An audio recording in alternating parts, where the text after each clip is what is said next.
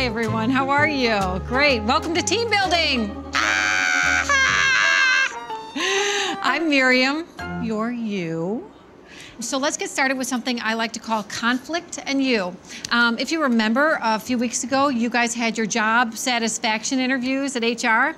Well, I recorded them and we're gonna play them. So here we go. That's ridiculous. Those are confidential interviews. Confidentiality, that's gone out the window, right? With the internet and such.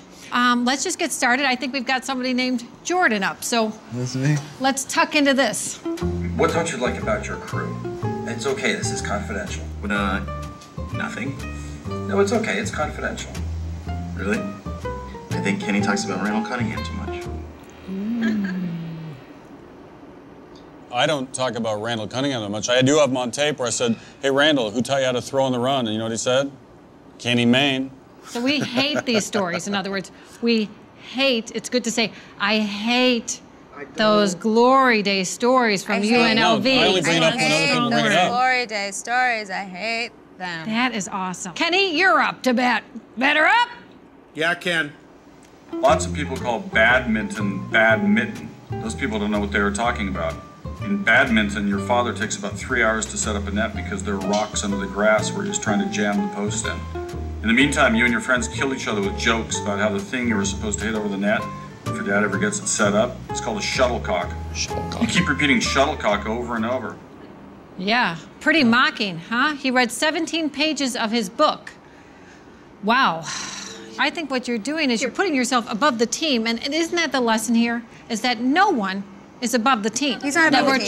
He's not above the team. Ask anybody Nobody's here. above the team. I am. Nobody's above the team. Nobody's above the team. I'm standing, I'm taller, I'm above. Focus in. Next up, Sarah. I don't know why we have to even do I want to that. hear Sarah. I love the guys, you know? I mean, I didn't get the promotion, but honestly, now that I see what Robin does for a job, I'm kind of glad I didn't get it. Who's Robin? Robin is, you know that giant eye from The Lord of the Rings? If you add like another eye and some glasses, that's Robin.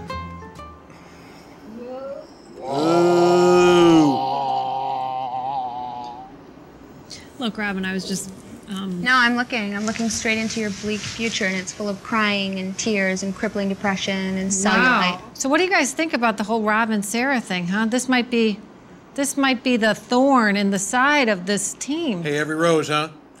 Every rose. Every rose. Okay, last but not least, Bruce the Goose. What do you hate most about your crew? Why would I hate my crew? They seem pretty hateable. You're right. My crew is terrible, man. I mean, I'd like to see them fail beyond belief. Oh boy. I'm not okay with you guys doing that. Just to let you know, that's unethical. It's immoral. It's not right.